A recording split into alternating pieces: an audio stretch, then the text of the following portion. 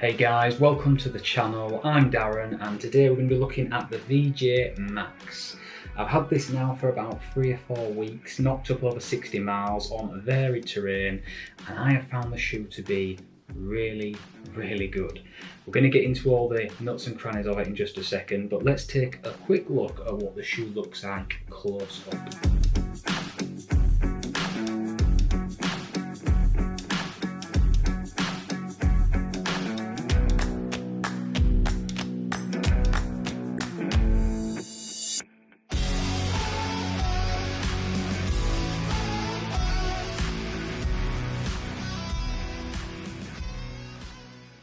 So VJ are a Finnish company formed in the early 1980s, and they started out by making orienteering shoes. They went over into trail running only recently-ish, and it all began, I believe, with the IROC, which is a cracking little fell shoe. I've been wearing this for the last couple of years, and while it doesn't offer a lot of comfort and forgiving cushioning, it is cracking on the grip, and that is one of VJ's mottos: best grip on the planet. I really found that to be the case. By far the best grip I've ever ran in on the fells around North Yorkshire, and they seem to have transferred that into the Max. Slightly different shoe, it's got more cushioning in the midsole, very much like the Scott Supertrack RC, which many of you will know, but there's a lot of variances from that. Whereas the Scott Supertrack RC has that radial pattern which gives you the grip on rock, actually VJ have gone for a butyl rubber, which is the same as the iRock. Now the lugs may not look that aggressive, but do not be deceived. I have found these to be sticky as hell. Even to touch now, it is sticking to my finger, and I think that is the quality that gives it the grip on these technical courses. It handles mud fairly well as well, so the grip all round I find to be fantastic. If you're in the middle of winter and it's deep slippery mud, of course you're going to struggle. However, these are more of a trail shoe, mountain, sky running, that's more of its niche. Like I say, I'm going to be wearing it for the Wainstones, the Hardmoors Wainstones Marathon. That's a real rocky course, got a mixture of trails on it, and it's 28.5 miles long. So I do need the comfort, and it's in that midsole that we're going to get that. It's got a 6mm drop. It works well with insoles. I've tried it with insoles. Brings up the arch of the foot quite well, and they're fitting nice and snug, but the insole it comes with is really comfortable as well anyway. That's really soft and works very well for me, so I've actually used it with both to great effect. The lacing, let's move on to that. So it's got this fit lock system, which is basically a bit of plastic there that pulls and hugs the arch. Works really well. You get a proper lockdown, and if you do the runner's loop when you tie your laces, it locks in really nicely. The only slight negative I found is that the tongue does run a little bit short. Every single person I've seen review this shoe says the same thing, so if they could extend that, it would be fantastic. But I haven't found it to be a problem while I've been running, and it's not causing me any issues.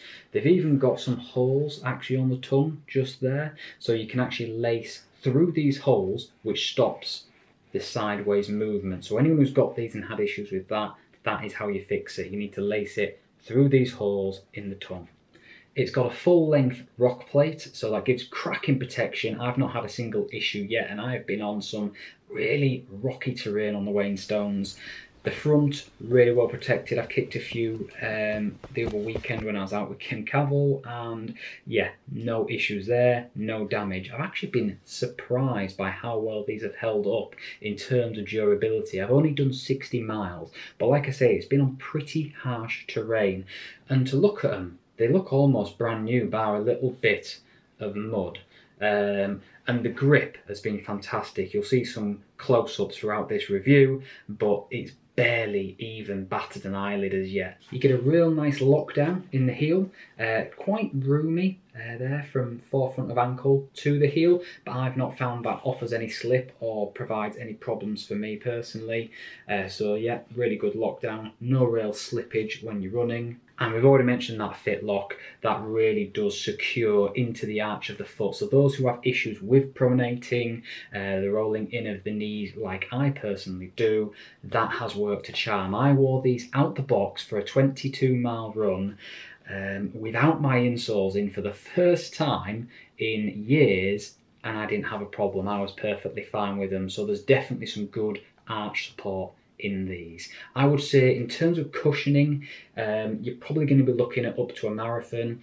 I'm not sure how comfortable I'll be going up to an ultra, you know, up towards the 45 to 55 and above mark is probably going to be pushing your luck a little bit. So I would definitely just stick up to the marathon and a little bit over, maybe 50k. But that's where the VJ Ultra comes in, which is coming out very soon. That one's going to be a cracking wider fit shoe. And that brings me on to my next point. Those who have used VJ before may be concerned by how narrow the shoe is. This is the iRock. The Extreme is very similar as well. They are very, very narrow around the forefoot, and they do taper off towards the toe. Big difference. It's much, much wider, as you can see. And I actually find these, especially in the toe box, to be wider than the Scott Supertrack RC, which is about the only shoe I've ever been fully comfortable in. These, I would say, are now overtaking the RC for me. To be honest, I will be wearing these going forward. So really good width there. And the Ultra is actually even wider than that. So if you're wanting a shoe for those longer distances, comfort, and you have issues with wide feet, the Ultra is definitely worth looking at, and I will be reviewing that one very soon as well. So to summarise, what do I like? I love the grip, absolutely love that. I love the wider fit, the room in the toe box, the fit lock system works really well. This butyl rubber is fantastic, and all-round comfort. Really impressed with how good this Kevlar is and how well it holds up. The material on the sides as well, the rubber is really well knitted together. I don't seem to be seeing any fraying at all after the 60 miles, and I think these are really going to stand the test of time. Only real negatives, like I said, are the running short of the tongue. Other than that, I really can't fault it, and I cannot wait to see what the Ultra is going to be like. So that concludes my review of the VJ Maxx. Can't wait to review the Ultra. I'm hoping to get that in the next couple of weeks. So if you subscribe to the channel, you won't miss it. Make sure you do that. And if you enjoyed this video or found it helpful, a thumbs up would be much appreciated. I'll see you in the next one.